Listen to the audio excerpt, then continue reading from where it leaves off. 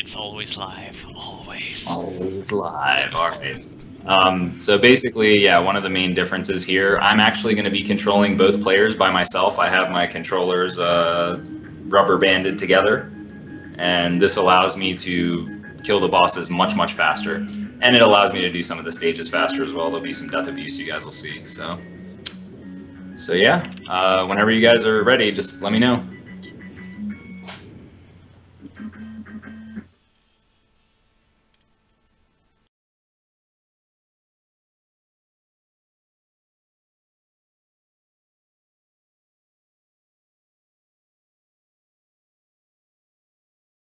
Gonna see if it's right here. Okay. Okay, we're ready to go. I'll do a countdown then. Alright. 3, 2, 1, go. Alright, here we go. So you'll notice I'm going to be carrying quite a bit. Main reason for that, number one, it's easy, and number two, it serves as lag reduction.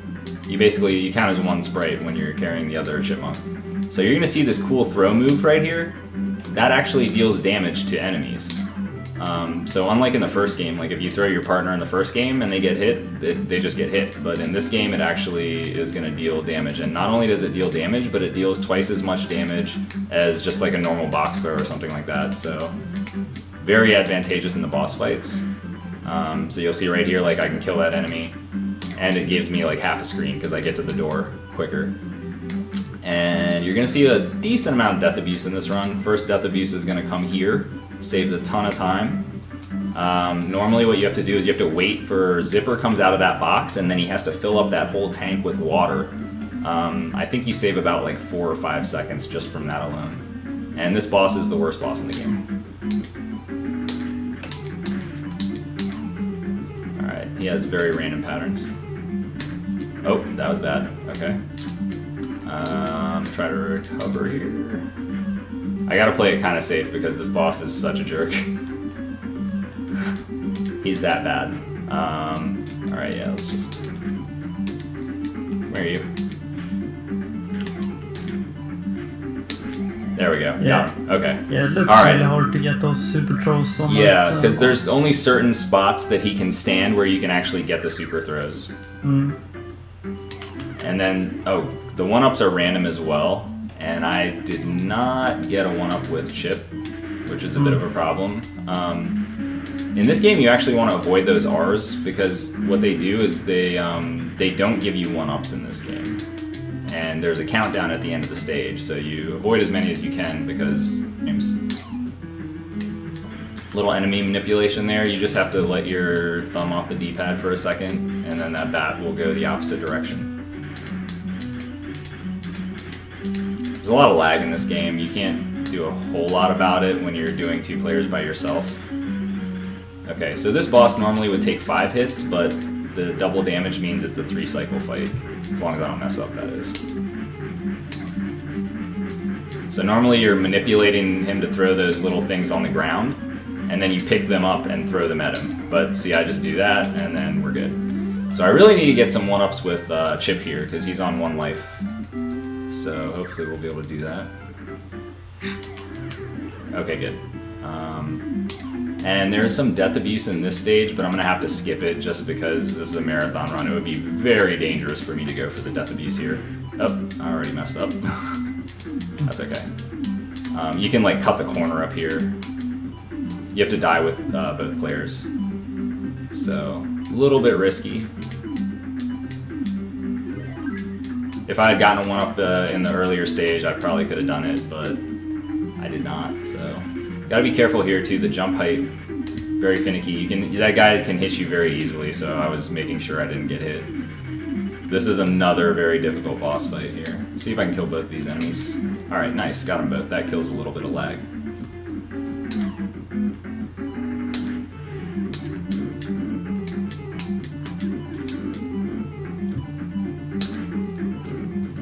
I messed this up.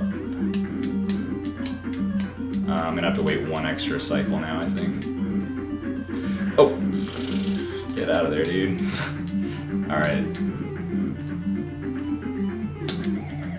Okay, that's fine. I'd rather just be alive there. Those are very short platforms, so you have just enough time to charge up your throw. It's 30 frames. Oh, I didn't get the 2-up. Chip is just hurting on lives right now, man. Marathon luck. Alright, I'm gonna take it a little safe here. This stage is very dangerous. Nice, okay. Got through the difficult part.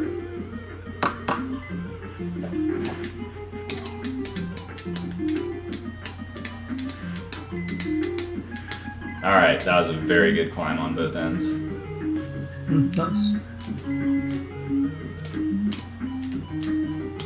Oh, darn it, dude. I got them backwards. Okay, I didn't quite get the jump height I needed. Alright, I need some 1-ups here. Chip needs 1-ups, dude. Okay, there we go. So this is Ghost House. This is like the easiest stage in the game. If we were doing donations, this would be the time, but I don't think we're doing that, so I'll just talk about how those guys have ridiculously small hitboxes for the size of their sprite. They look like they could hit you, but they just don't. Is it only the middle part? Yeah, I think it's only the middle part has the hitbox. So, yeah, this stage is just basically about avoiding the R's as much as you can. That's like really all you're trying to do. So there, I avoided a bunch of them. Good job, me. Alright, see what kind of luck we get here. Ah, that was bad. Oh my god, dude, please. No! Alright, that was really bad luck. Again. Alright, I still 2-cycled him, thank goodness. You can 1-cycle that guy if you get really good luck, but that was not the good luck, so 2-cycle is fine.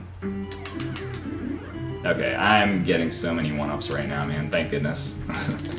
I would have to mess up so badly now to, like, game over. There is going to be a lot of Death Abuse in the next stage. Next stage is Clock Tower. There's a lot of vertical climbs, some Death Abuse stuff, and a difficult boss, so it is kind of dangerous. If there was one stage that scares me, it would probably be this stage right here. So, let's see how it goes. Alright, first up we gotta get this important damage boost to skip a cycle on these little things here. Oh, okay, barely got it. Alright, you have to wait a second there, because actually when you're in the hit stun animation, you can't scroll the screen. It'll screen lock. See, otherwise you have to wait for those things. Alright, Death Abuse coming up.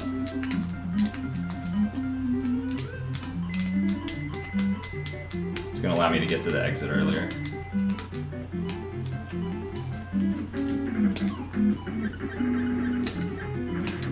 Uh-oh. That's not good. Oh, that's bad. Okay, I have enough lives, it doesn't matter. This guy's being a jerk, man. Cut it out! Okay, this is a better pattern. He's dead. Get bopped. There we go. Okay, that death was actually not that costly, because that was a very quick death. And I have, like I said, I have enough lives that it should be okay. Nice. Okay, yeah, there's no way. Alright, so this is Dale's time to shine here. Western World, Dale's gonna take over just because he spawns in front in one of the next screens coming up. Ah, I missed the regrab. Oh well. Can't get all the tricks right. Okay, it's all you, Dale. Yeah! Go, Dale. Alright, so basically you just have to avoid these falling boulders. That's all you're trying to do. So you just have to slow down the cart. But in 2 players, this is actually the most annoying stage, just for the fact that it's really difficult to keep both players on the cart. It's very easy for one guy to fall off. And there's a ton of lag also, as you'll see here. So right here is going to be the first part where I got to be really careful. Alright, good. We got through. Very, very easy to die there.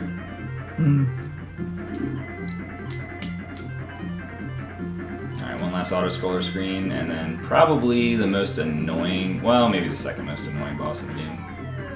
I don't know. There's a lot of annoying bosses in this game now that I think about it.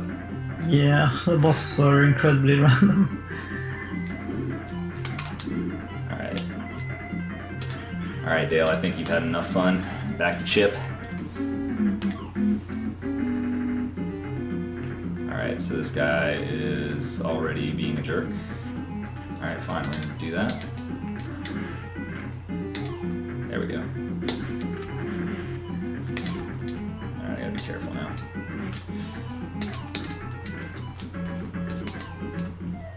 You can't have both of these guys die at the same time or you're in deep trouble.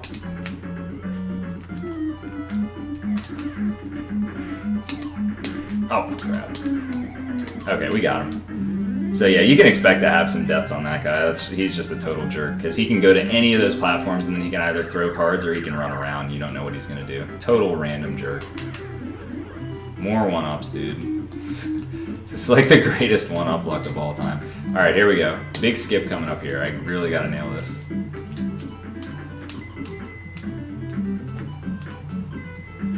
Got it. Okay. So I can just death abuse there. That saves you a cycle. That's like a good 4-second time saver versus if you were doing a one-player run. Yeah, those stompers are quite annoying.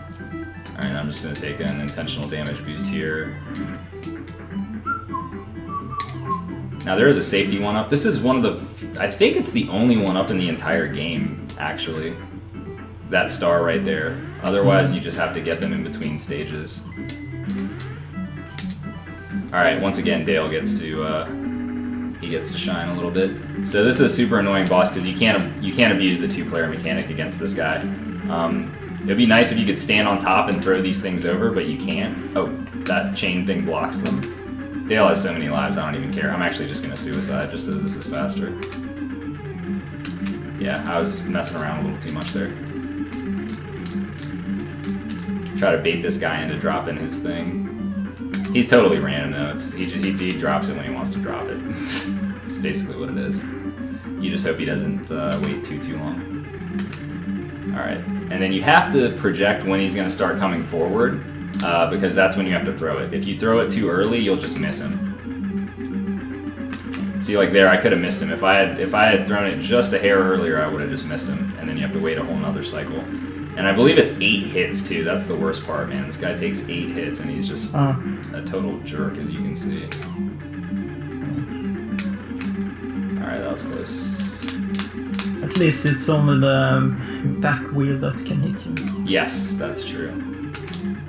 Otherwise it would be pretty unfair. You can jump up and throw it at him too, which you can see that in this game also you can do these diagonal box throws, which you can't do in the other game. So, alright, we're coming to the final stage. Of course, Fat Cat is once again the villain in this game. You'll get to see him in a different form somewhat.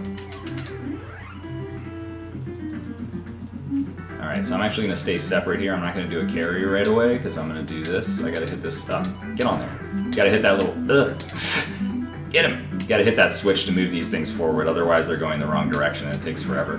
Unfortunately, you can't damage boost up there to the top, but oh well. Lag Factory. Okay. So from here on, we're going to do some carrying, and then we're going to do a nice balloon strat that uses the Death Abuse.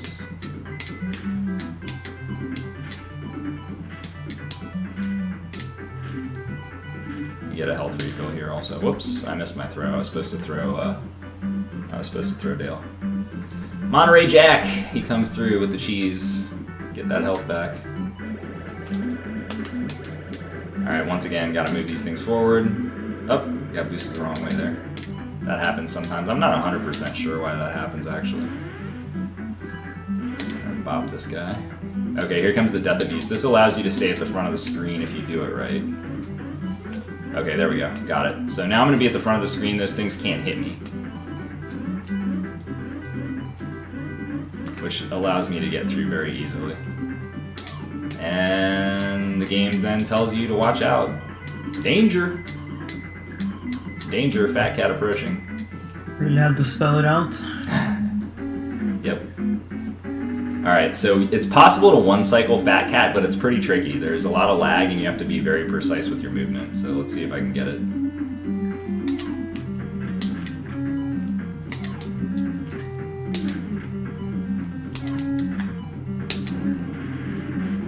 Okay.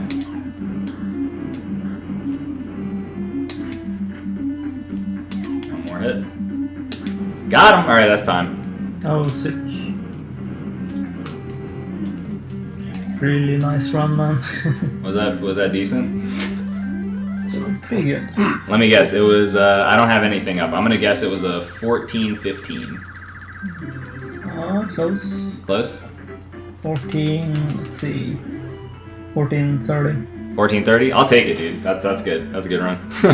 Yeah. I overestimated. I forgot. I had the death. I had the death against that that one boss. So yeah. So that's Rescue Rangers 2, and I'm gonna be back later on tonight for Double Dragon 2. Hope you guys are around to watch that, and just keep on watching, man. There's so many more awesome NES games to be played.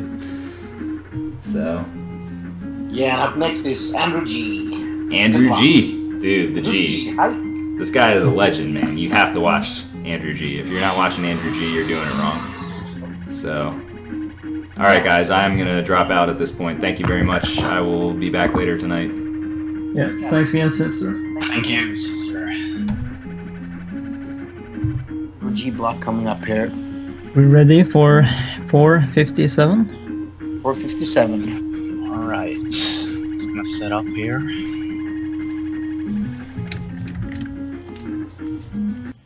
Did he